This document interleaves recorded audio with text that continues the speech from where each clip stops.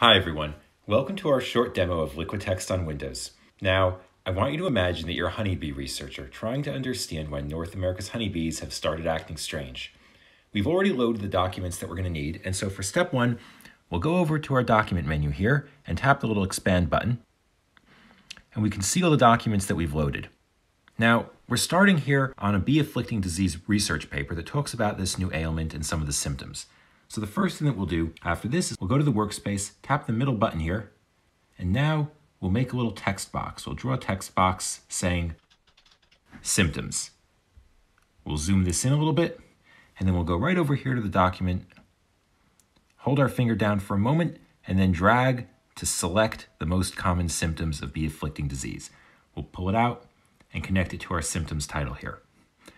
Now, one of the things they note is that there's slower flight speed, reduced honey production, and a reddish-purple coloring, but the slower flight speed has a figure associated with it. I'd like to see that figure and compare it to the text. So I'm going to use two fingers and actually squeeze the document together like this. And as you can see, I can bring the text and the figure side by side, so I can compare them and make sense of them together. Well, this is great. I'm going to take this figure, hold my finger down for a moment, and then select the figure and pull it out into the workspace, just like this. Now for my next step, I want to understand if there are any existing bee ailments that seem related to the symptoms of bee-afflicting disease. So first though, I want to uncollapse this document. So I'll go over to the little collapse indicator here, and I can drag it down or up, and you see if I drag it up, then it uncollapses the document up so I can continue reading. But now let's go on. We'll go to our second document, Common Honeybee Disorders, and we'll load that up here. And so the next thing I'll do is I'll tap the middle button here again, create another little text box saying related ailments. In this case though, we're actually going to make this a bit bigger so that we can write some notes in it. So now as I start scrolling through the list of related honeybee ailments, I see tarditis. And that's interesting because I noticed tarditis talks about a change in flight speed, just like bee-afflicting disease. So I'm going to take my pen and write a little note, speed. And now I'm going to do something really amazing. I'm going to draw a line connecting my document to my notes, like this. And this is a live ink link, so as I move my workspace or my document, this line updates. And later on, I can always just tap this to get right back to the source again. Well, this is great. I'll go on a bit further looking for any other related ailments, and I don't see very much until I get to rubrum disease. Very interesting. Rubrum disease involves a color change, just like bee-afflicting disease does. So I'll write a little note, color change, and again, I'll draw a line connecting them, just like this. So now I can simply go back and forth between these however I like. Well, this is great. Now I start reading a little bit about this issue with tarditis, but I'd really like to compare it to some of the symptoms of the color-changing illness. And what was that again? Well, to find out, I'm going to hold my finger down here on tarditis, and with my other finger, I'm going to tap that little button by color change. And look what LiquidText does. It keeps the part under tarditis in place while squeezing the text together to let me see rubrum disease at the same time. So the idea is, again, it's very easy to compare things in LiquidText. Well, this is great. But looking at these two together, I'm even more confused because tarditis is a bacterial infection, while rubrum disease is a viral illness. How could the bees possibly be catching both of those at the same time? The first thing that I think I want to do is I want to keep track of these two ailments because they may be important here.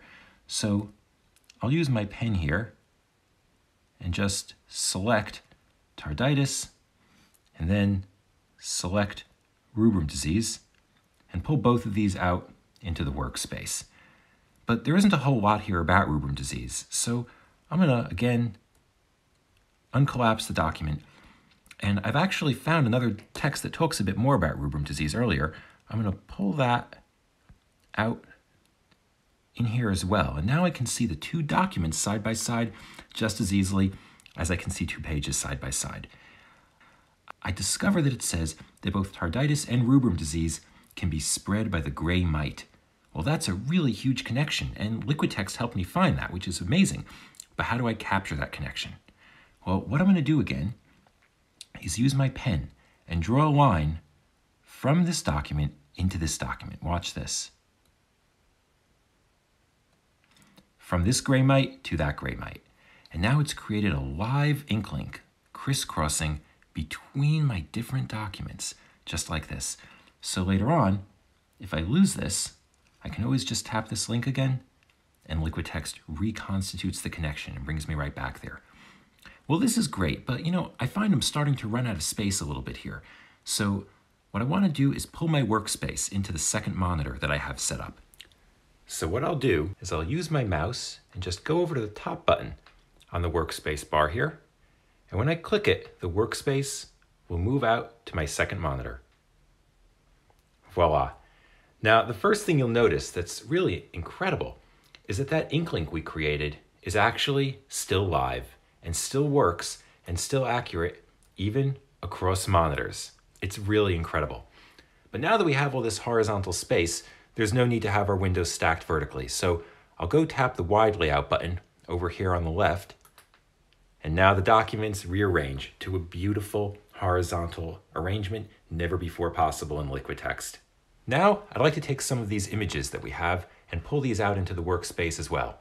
So I'll scroll the workspace a bit, and I'll take this diagram here from Tarditis, use my mouse, hold it down for a moment to select, and pull it out. But the workspace is on a different monitor, but that's actually okay, because what I'm going to do is drag it from one monitor into the other.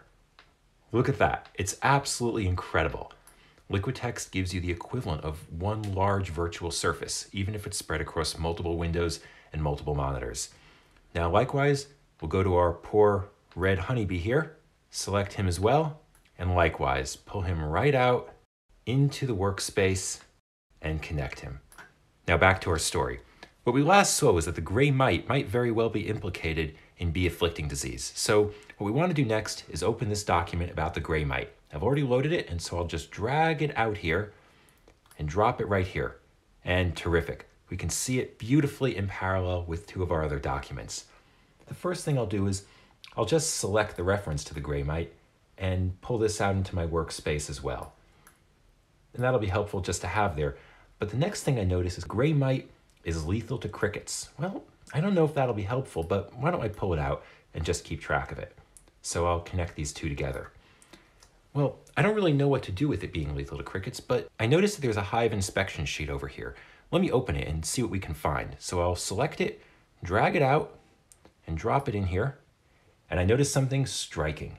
It says that there were virtually no pests this year, not even any crickets, and that was very unusual. Let me pull this out as well. Well, now the story makes sense. It turns out that the gray mites were infecting our honeybees with tarditis and rubrum disease and stopping the crickets in the process. Now, as I share this with my colleagues, they might have some questions. And so, of course, I can just tap any of these links here to get right back to the source of each of these. This again is a short demo of LiquidText on Windows, coming soon.